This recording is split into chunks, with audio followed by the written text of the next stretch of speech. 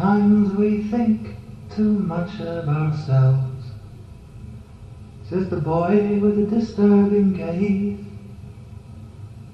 He's older than you by the tolling of bells, but younger in all other ways.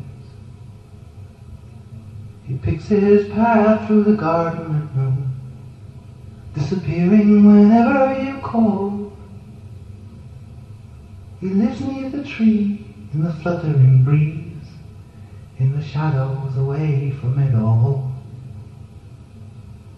If I didn't have to be alone to be free, I could tell you the friendship he keeps. I could tell you the poems he's left when I wake. I could tell you the ground where he sleeps. I could if I would, but this won't come true. No promise can loosen my tongue. Nothing you offer is worth one single hour in the garden at midnight alone. There's a heave and a hoe and a breaking of ice, conversations both acid and sweet.